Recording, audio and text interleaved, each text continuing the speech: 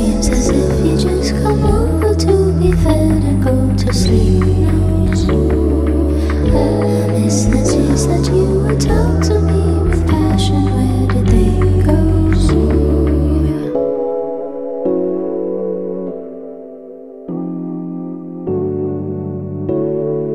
Oh, wish I wanted you, baby, but I think our love's gone lazy.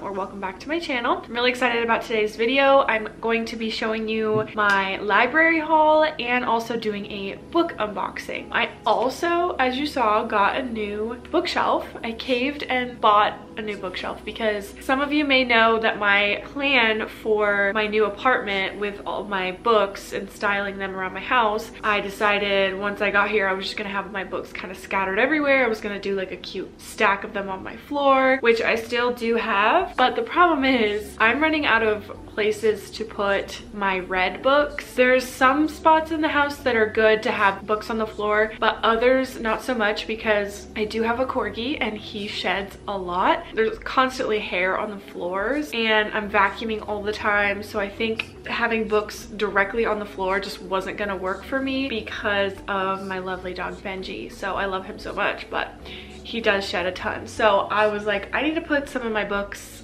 up off the floor, like on shelves, so that they stay nice. So I did cave and buy this one on Amazon. It was really affordable. It's just like 30 bucks or something, and I like it. It kind of is the same color as my coffee table, so it kind of matches the living room color scheme and everything. But yeah, so I was like, I just need to get one, at least just one, so I can put my read books somewhere else, because like I have some by my fireplace, I have them on like the half wall right there, some of my TV center things. So I was just like, I need a legit bookshelf. So I did put that together by myself this morning, as you saw, and it was a little bit difficult. I definitely would have much rather had my husband Riley do it, but he's at work right now, so I had to do it myself. I had to be a girl boss and do it myself, and we managed. We did it. She looks great. Really excited to be putting some more books on there later. So I did just get this one because I wanted to get just something that was practical and affordable. But let me show you, I actually have a dream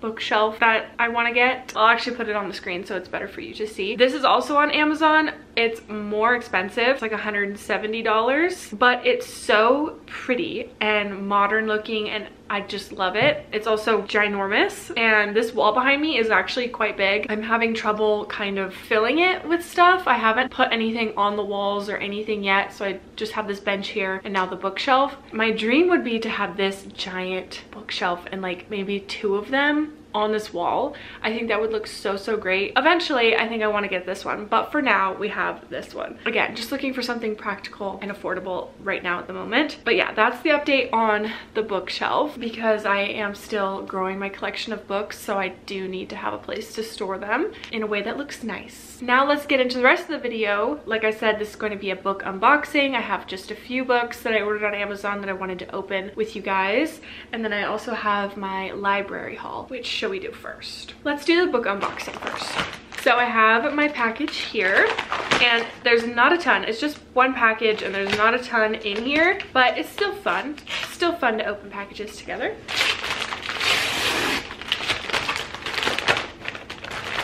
Ah, yes. Here they are. I could not wait to open this package. I wanted to do it with you guys on camera, so like I've been staring at the package for the past like 2 days, just wanting to open it so bad. I also ordered some hair ties.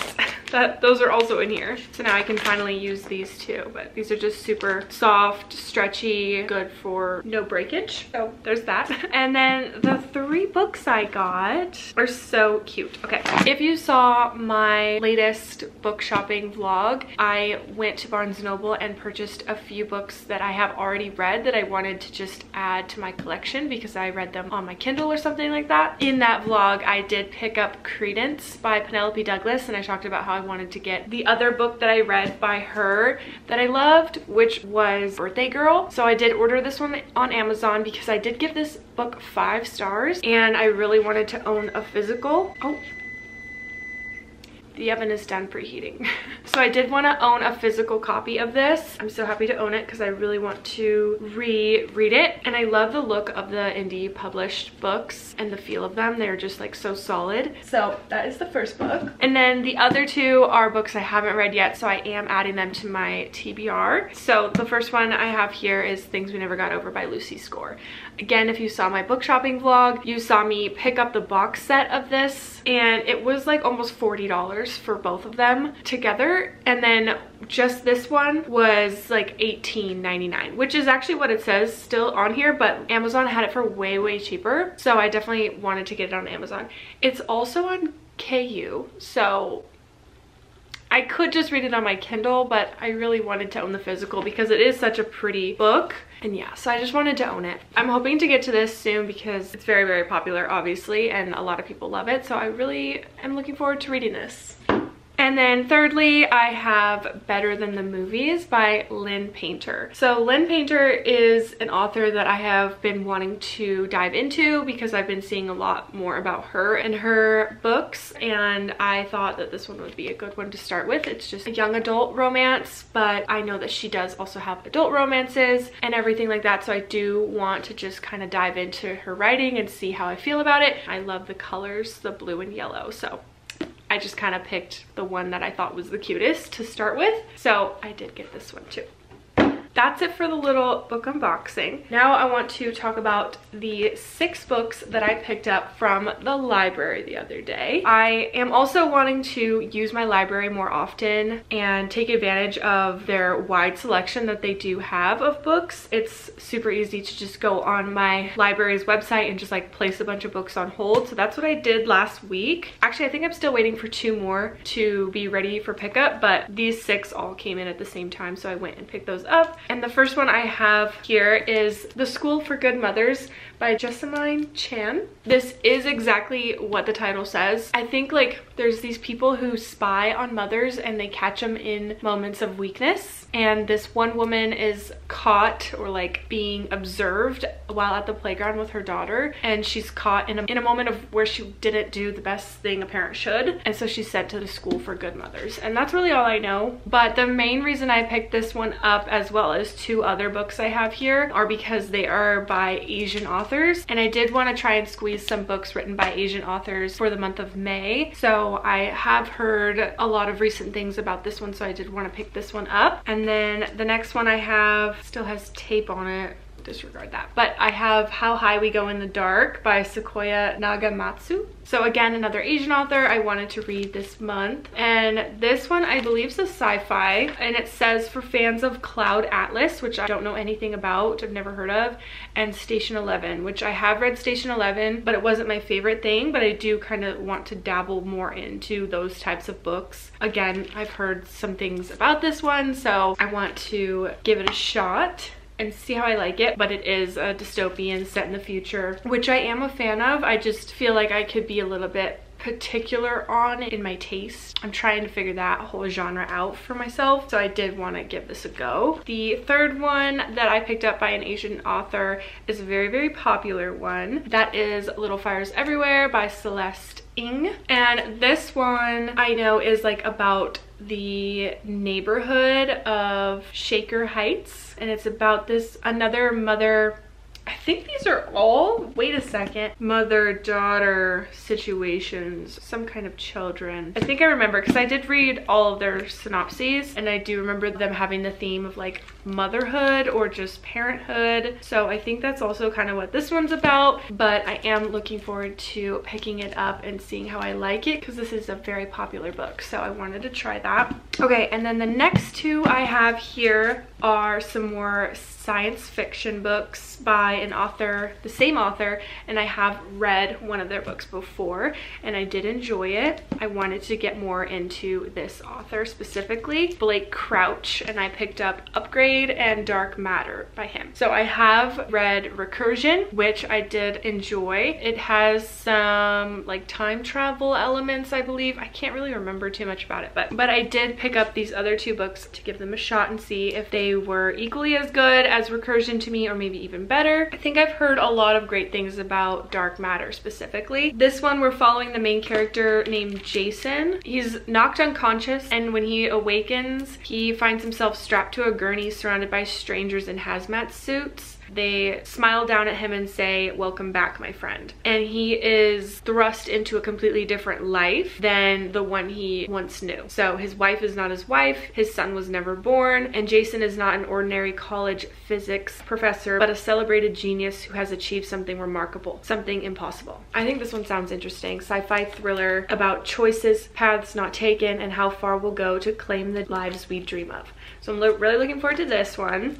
And then Upgrade is about a man named Logan who just seems to be an upgraded human. He just seems like a little bit more sharp than the rest. Smarter, reading faster, memorizing better, needing less sleep. But before long, he can't deny it. Something's happening to his brain, to his body. He's starting to see the world and those around him, even those he loves most, in whole new ways. Lightning fast tale that charts one man's thrilling transformation, even as it asks us to ponder the limits of our humanity and our boundless potential. Really interesting premises. Yeah, I'm looking forward to reading more by this author as well. And then last but not least, this is probably the one I'm most excited for. We have a murder mystery that I heard about from Jordan on BookTube at Sorry Book Solid. I saw her talking about this book in one of her vlogs. She made it sound so interesting and I was really convinced to pick it up myself and try it. And that is The Enigma of Room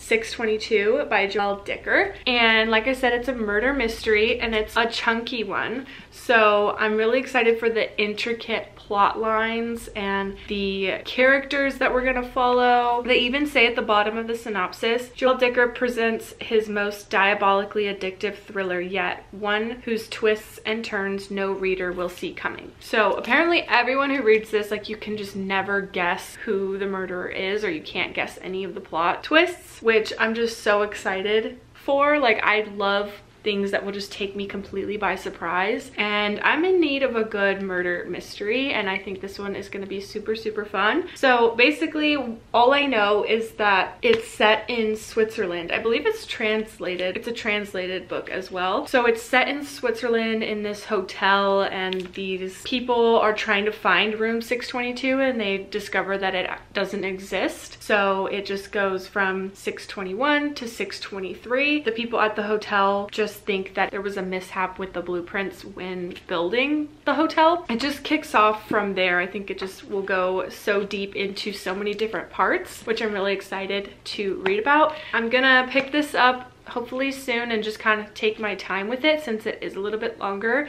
and I want to make sure I'm really gathering all the information. I'm really soaking it all up so that I can enjoy it to its fullest potential. But yeah, I'm really looking forward to reading this book and being shocked by all the plot twists, and we'll see how it goes. And here they all are. I think it is a little bit terrifying that I picked all of these up at the same time so that they are all due back at the same time. I haven't started any of them yet, but I will. Probably in the next couple of days, I'm gonna pick up one of these 3 from the Asian authors so that I can try and finish them for the month of May. Wish me luck. Hopefully I will be able to read all of these books in the time that I need to in order to get them back to the library.